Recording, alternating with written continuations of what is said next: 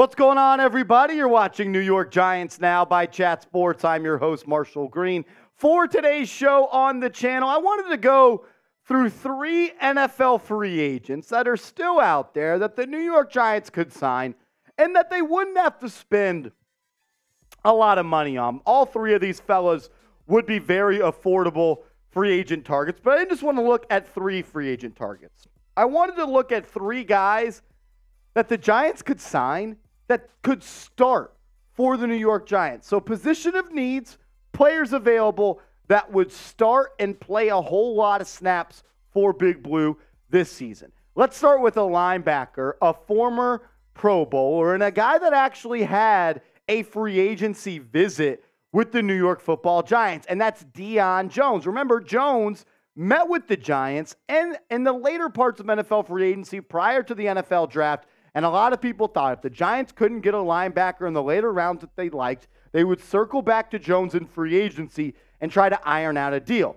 But they ended up doing that with Ashawn Robinson, which means they may not had enough money at the current time for Deion Jones, which they could create the money. I don't think it would take all that much, maybe 1 year, $3 million deal. Jones at one point was one of the best linebackers in the National Football League. In 2019, he had 110 tackles. The next year, he had 106 tackles. The year following that, he had 137 tackles. And he's also a linebacker that can get to the quarterback. But my favorite part of what Deion does is his athletic ability, his player profile, and the archetype he brings to the game. He can play sideline to sideline. He's one of the fastest linebackers in the NFL, and I think the Giants need to continue to bring more team speed to that linebacker position.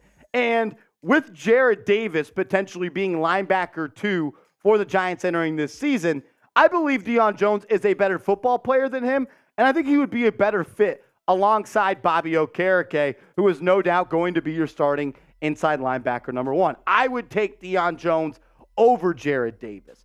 While the Giants don't need Deion Jones, they would definitely be a better football team with him, because I think Darian Beavers is going to have a good season as he comes back from that torn ACL. Micah McFadden has reportedly really been impressing in camp. Wink Martindale talked about him. Bobby Okereke talked about him. So maybe they want to go with a younger guy. But if you want someone who's the best available player at that position right now in the free agency market, that's Deion Jones. Okereke, Jones, that's the most speed the Giants linebacker position would have had in a long, long time. So before we talk about the other 2 free agents the Giants could sign that could start for this football team, I want to ask you this about Deion Jones, the inside linebacker.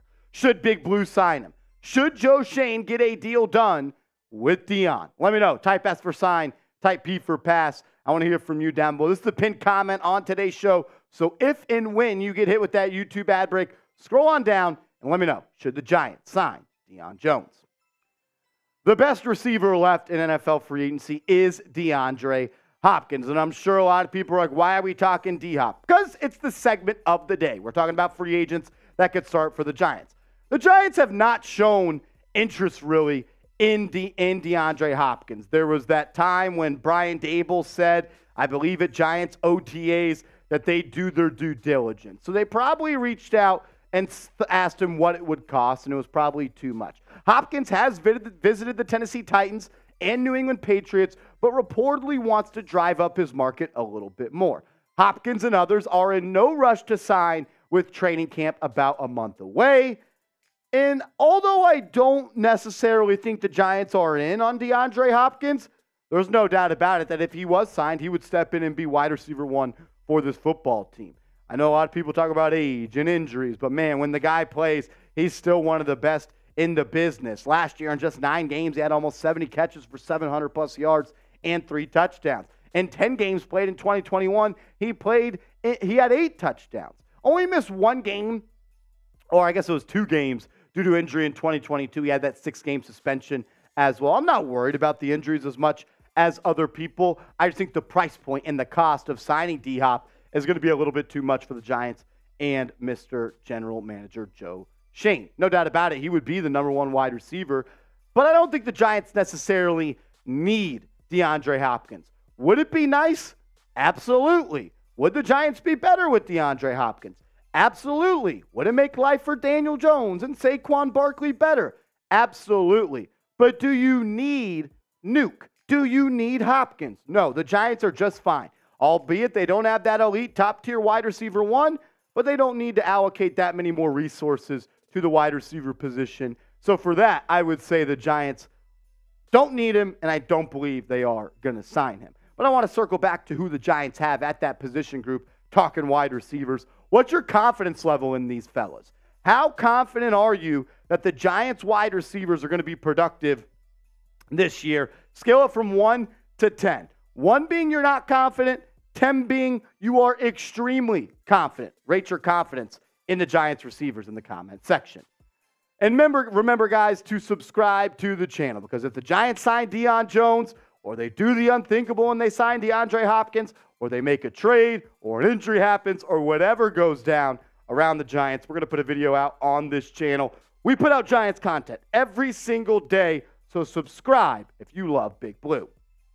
The last player we're going to talk about in today's show is defensive back John Johnson. I think the only position group outside of linebacker that I could actually see the Giants adding to this deep in the NFL offseason is the safety position. And John Johnson used to be one of the best safeties in the NFL. He's definitely a good run stopper, and I like the actual thought of him playing alongside Xavier McKinney. This past year, Johnson had over 100 tackles, 4 pass breakups, 4 tackles for loss. I think Johnson in a Wink Martindale defense where he could get creative, move them all over, kind of play that star position, get him at a big nickel, hop into the box could make some sense.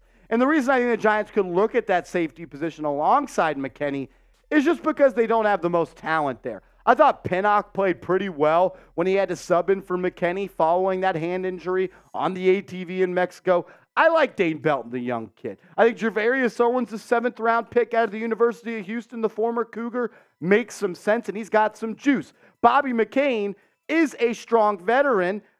Best days behind him, but definitely a guy that's versatile and could bring some juice and a spark to this defense. So you don't necessarily need a safety, but if you wanted to bring in a guy who was at one point a top guy in this league to pair alongside Xavier McKinney, John Johnson is the best on that market. We've talked about receivers. We've talked about linebacker, and we've talked about safety in today's show. So I want to ask you this question before we bounce up out of here. What position group are you most worried about this season for the New York Giants? Be honest with me down below. I want to hear from you guys. I really value your opinion. I go down and I look at the comment section all the time. So what position group are you most worried about? Let me know down below. And remember to subscribe to our New York Knicks channel here at Chat Sports. I am the host over there, and we are going to be live for NBA free agency coverage on Friday, Saturday, Sunday, and maybe even Monday. So if you want to watch the NBA free agency period unfold and hang out with myself and Patrick Seatman, subscribe to Knicks Now, the hottest channel in all of YouTube. Go to youtube.com/KnicksTV and subscribe and join us then. As always, I just want to say thank you, and I appreciate you guys for tuning in, taking part of your busy day, taking part out of your busy day, and just rocking with us here for a couple of minutes here on the channel. So thank you. I appreciate you. And if you want to chop it up some more, we can always do so on my Twitter @MarshallGreen_.